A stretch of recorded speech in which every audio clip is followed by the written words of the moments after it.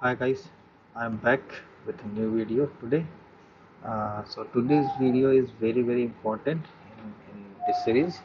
So today I will try to load the page from database, and whenever we change anything in our content, then it will be saved on our server. Okay, so let's get started. This is our application which we have built till now. So let's see what we have here. Localhost 085. Okay, so if you remember, so this is what we have created in our last session. Okay, and I have deleted some of the duplicate page from the list. Okay, so for right now we have a two page. Okay, and so let's try to integrate the configuration which will use to save our HTML content to our server. So this is our project code. So uh, hmm.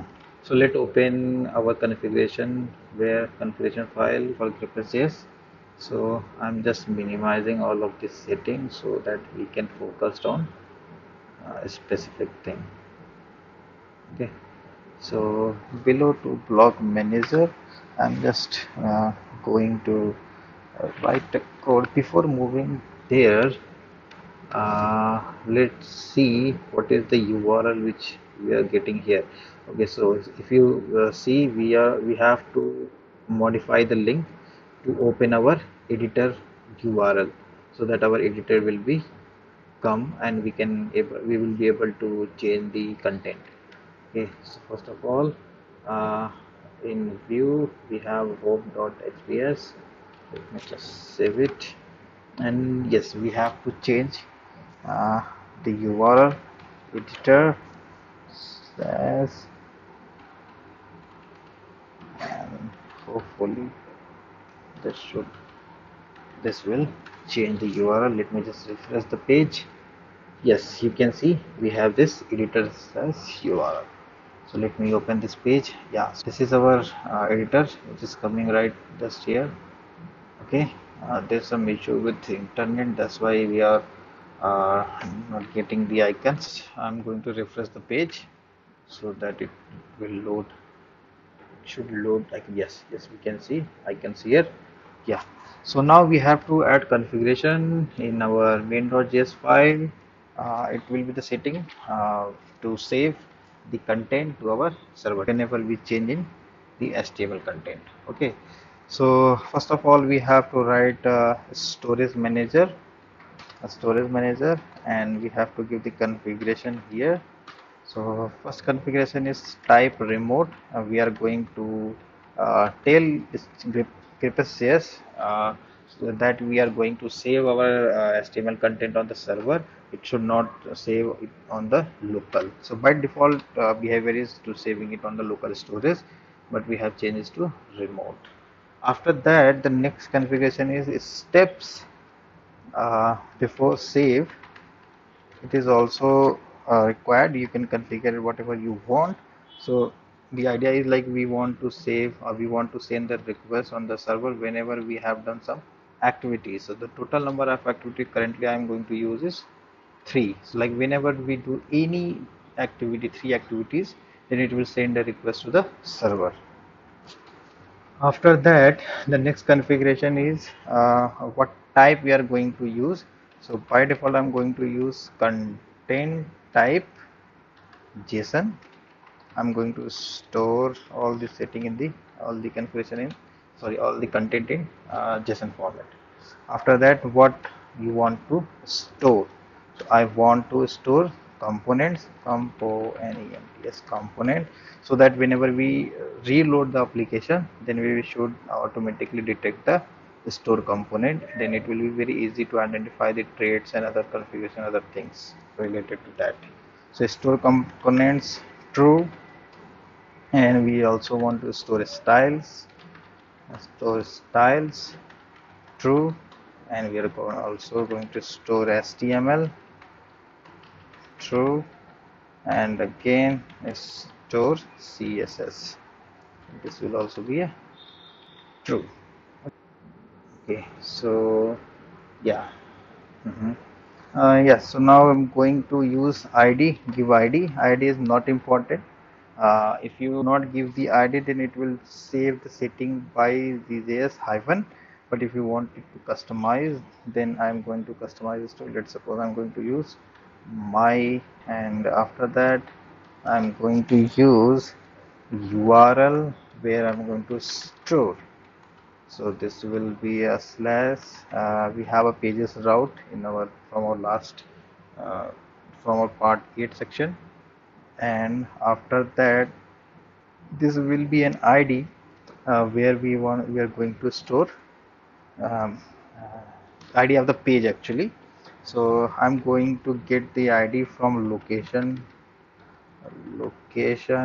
dot path name dot, I'm going to split it by slash, and our ID will be the slash will be like pages, sorry, the slash editor slash ID. Yeah, and that means our second index will be the our page ID. I'm going to just replicate this one, and add comma here, save it, and I'm just going to change the key. Instead of URL store, it should be a URL load, like from where we are going to load the content, page content.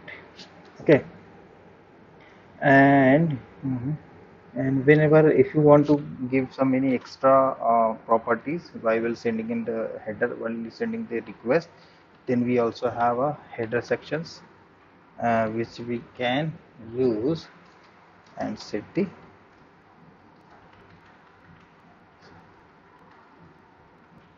content type, and this will be application says JSON.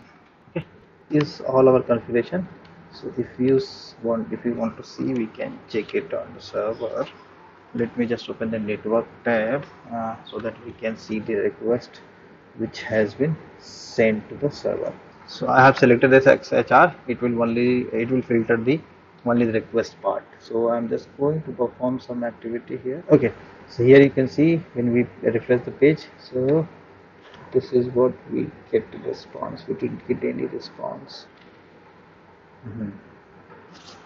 I'm just going to add content, because if we remember, we have a route to save change content. Yes, we have a content. So I'm just going to add content, and same here as content. Once we are not getting any proper response right now, so we will fix it shortly. And 404 is not found. Okay, it means we have to write. Okay, so it's sending the get request. Let me see. We have a post, but we do not have any get request. So let me just create one more setting here, one more route, and this will be a get call. And instead of change content, I should call it load content.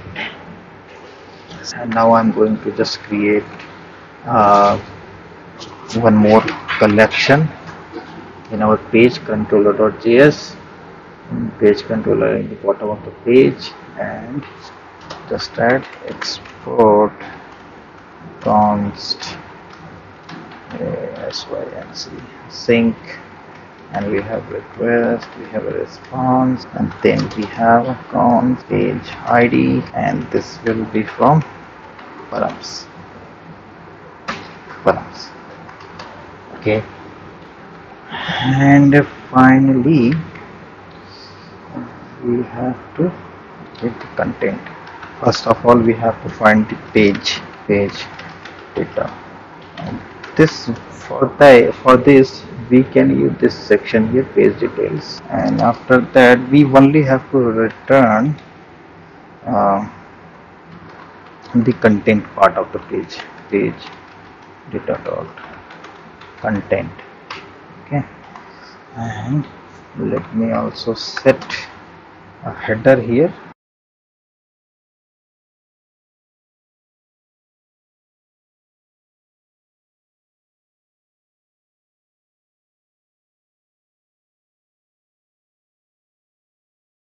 just to make sure. Now I have to check what is the implementation of page details. I think there is some typo, not page, not typo, page details. Okay, I have to like fix this code as well. So this will be like constant page await pages dot find one id. Since I'm going to use, we are using object id from Mongo, so I'm just going to use hyphen underscore id and page id. Hopefully it should work, and then after this I will return page. Let me just check we are getting a proper response or not. Let me just check the logs. We do not have any content right now. We didn't save any content, that's why we are not seeing any response.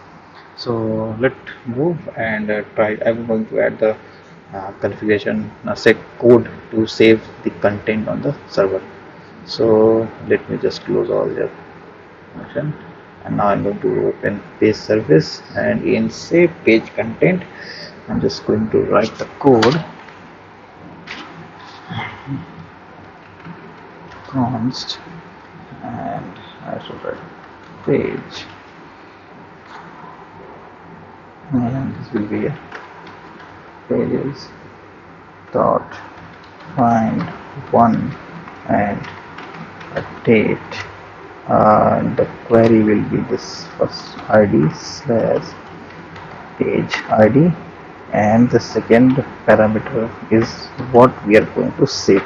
So we are going to save content in this page content. I'm going to just use await here, return page. Okay, in page content, save page content, replace the body. Yes, all everything is connected. So let me just try to check whether we are sending a request on the server or not.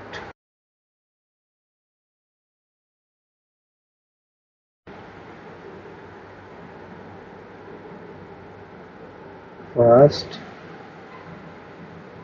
second,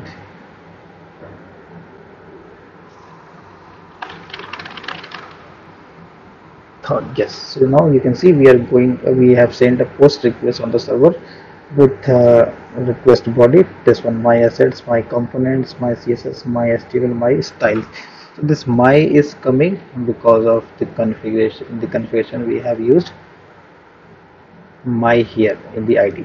Okay, so let me just refresh the page so that I can see we are getting the response when we refresh the page, because it must be saved on in the database.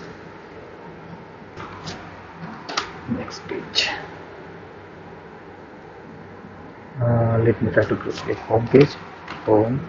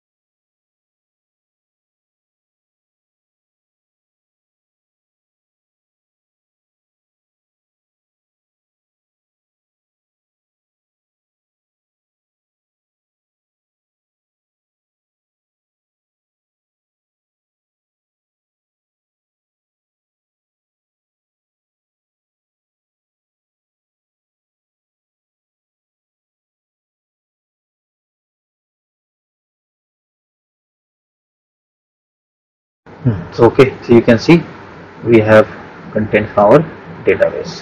One thing is important to do, people are not going to remember like how many steps they have done, so we should have some save button here which we can use to save to send the request on the server.